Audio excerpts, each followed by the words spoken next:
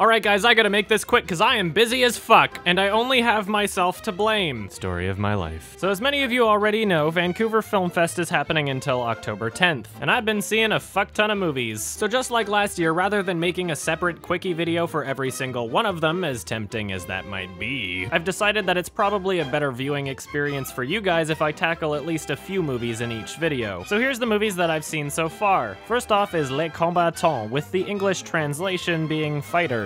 And that might be a revised title because for some reason at the film festival it was called Love at First Fight. Don't ask me, I didn't do it. To me, this movie was pretty much the definition of like it was alright, it was decent, but it wasn't really without its issues. Now this is the director's first feature-length film, and it's a pretty good one at that. Every once in a while there was a pretty nicely set up shot, and it was more or less well directed, but I didn't feel as though it was very well written. The characters seemed a little cliched and underdeveloped. I found myself not giving a shit about their goals and not caring when they got hurt. Near the beginning it seemed like the actors were just waiting for the other person to say their lines, but the acting did get better throughout the film. The soundtrack was all right on its own, but not only is it pretty repetitive and simplistic, but I don't think it matched the tone of the film very well. Almost every time a song played, the feeling from the song was very different than the feeling of what we were being shown. There were a few times where I felt a little cheated by the action taking place off screen, like when she bites off the bottle cap, and later the guy climbs over a fence, except it seems like he just walked off screen and shook the fence. Like, I get it, maybe he didn't have the budget to build a fence that could support his weight, but it did look sloppy nonetheless. The movie had its moments and it wasn't horrible, but I didn't really get all that much out of the experience. Despite putting a lot of focus on the negatives, it was overall a positive movie. Underwhelmingly positive, but positive nonetheless. And I'm giving this one a 6 out of 10.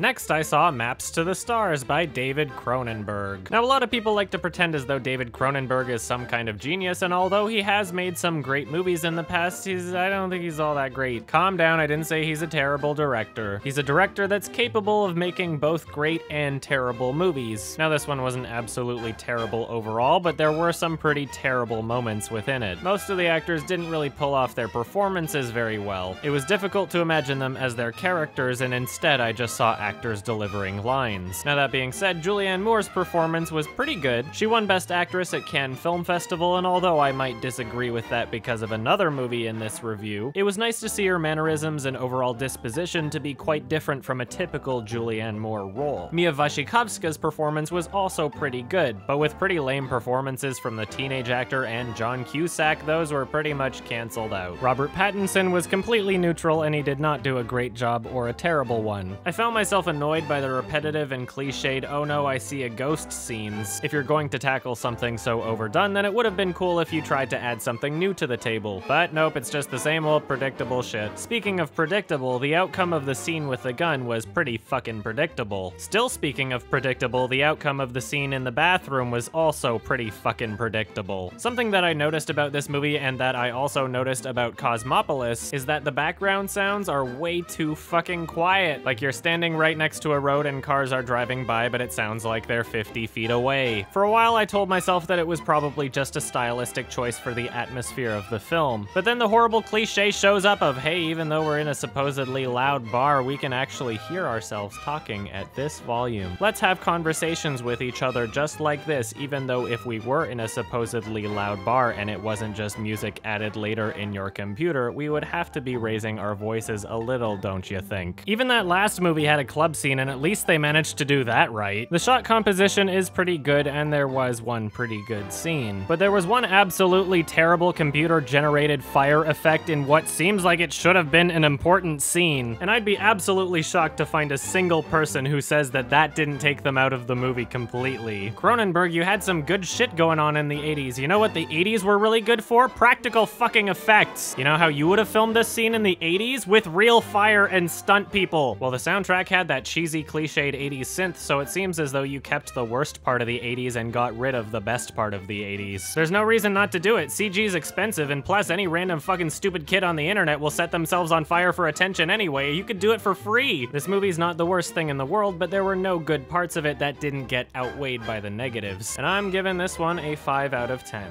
Next, I saw Mommy by Xavier Dolan, or as I like to call him, Xavier Dolan. Now, if any of you remember my Vancouver Film Fest video from last year, I quite enjoyed his previous film, Tom at the Farm. I can't wait to watch it again, and the only reason I haven't is because it's not yet out on Blu-ray. Unfortunately, indie titles festivals tend not to have as much demand or leverage, so they often get delayed releases. So if you're lucky enough to have the opportunity to see this movie in theaters, please see it, and see it right away. Somehow it only had one screening at Vancouver Film Fest, but they have had encore screenings of certain films at the end of previous festivals, so keep your eyes out. One of the things I really liked about Tom at the Farm is that the aspect ratio changed during certain scenes. When things started to get more intense, the black bars would slowly enter from the top and bottom of the screen, creating a much more immersive experience. After you've seen them show up in a few of those specific scenes already, eventually you're able to get that intense feeling just by seeing them enter the screen without anything intense happening yet in that specific scene. So as an audience member, you experience Pavlovian conditioning just by simple aspect ratio changes. Neat, huh? Now the reason I'm mentioning this to you is because Mommy has quite the unique aspect ratio for a film. So much so that I'm sure that some of you will not watch it because of it, but I sincerely implore you, if you trust my opinion and enjoy other films that I've loved, you have to give this movie a chance because it is one of the best films I've seen all year. Now, as you can tell, it looks like the aspect ratio is somewhere between iPhone portrait mode and 4:3. Just to feed my curiosity, I measured the amount of pixels from the trailer footage and found that it's actually a perfect square. If this were a choice that was made Lars von Trier style, where there's absolutely no purpose to it whatsoever and it's just to be different, then I might have hated it. But without spoiling anything, let me just say that at a certain point in the film, it will become pretty obvious what it means about the characters and why it was done. Now, just to be clear, for me personally, this movie is not any better or worse because of the unique aspect ratio. When I say it's an amazing movie regardless of the aspect ratio. If you haven't already guessed, this is the film that makes me disagree with the Best Actress award from Cannes. Not only were both of the main female performances leagues better than Julianne Moore's performance, but all three of the main characters were the best performances I've seen all year. If you can't already tell, I was pretty fucking blown away by this movie. Every single performance was phenomenal, even down to characters that were only seen for a couple seconds. There's a scene in a karaoke bar and the camera goes past a random drunk girl that we never see again, and I'm like, holy shit, she looks convincingly drunk. What the fuck? The camera work is not only fantastic, but very fitting given the unique aspect ratio. There was extremely careful consideration as to what shows up in the frame. Dolan completely reinvented the rules of shot composition to be specific towards his own film, and it worked very well. I don't even gotta tell you how clever this microwave shot was. The music was surprisingly fitting given the fact that nearly the entire soundtrack was comprised of popular hit songs. Not only did certain scenes pace themselves perfectly to start and end in unison with the song, but some of the lyricism also ties into the scenes being shown. Not only do these three characters have one of the most unique relationships I've seen on screen, but the characters themselves are also extremely unique and entertaining. And I was massively impressed by how incredibly believable they were despite how ridiculous they were at the same time. There was so much thought, care, and effort put into all of these characters, and they were executed flawlessly. Now, although I love this movie to bits, it does not get a flawless rating from me because I do have a couple issues with it. There's a scene where an unimportant character's appearance is made fun of, using the insult itself as a punchline to end the scene and go into the next. But unfortunately, since the scene ends on the shot of the character making the insult and not the character being insulted, if you didn't completely visually absorb the appearance that was being made fun of, then you're not really able to enjoy the joke as much. Cutting back to the character being insulted, even if only briefly, would have helped the joke out a lot in my opinion. Sure, I'll have it in my head the next time I watch it, but the joke also won't be fresh. The only other issue I have with this movie is the expository title sequence at the beginning. There's a few paragraphs of background information to help us understand the universe in which the story is being told, but after watching the movie, I feel as though that same information could have been conveyed through dialogue with little to no negative impact. You could have a character hear the information on the radio, you could have a character talking to another character about it. Sure, some movies might fuck that up and make it really cheesy, but based on how amazingly well the rest of this movie was written, I see no reason to believe why it wouldn't be possible. Anyway, I thought this movie was absolutely fantastic, and if I find another way to watch it in theaters again, I will. Out of everything I've seen in 2014, I currently can't decide if this is my favorite or The Grand Budapest Hotel. Both very different movies, but both absolutely fantastic. Dolan is not only one of the most risk-taking filmmakers in the industry, but he's one of the most risk-taking professionals. I hope this film becomes more publicly available soon, and I also hope that you all enjoy it, because if you wind up not watching it because of its weird aspect ratio, you are essentially missing out on a masterpiece. And I'm giving this one a 9 out of 10.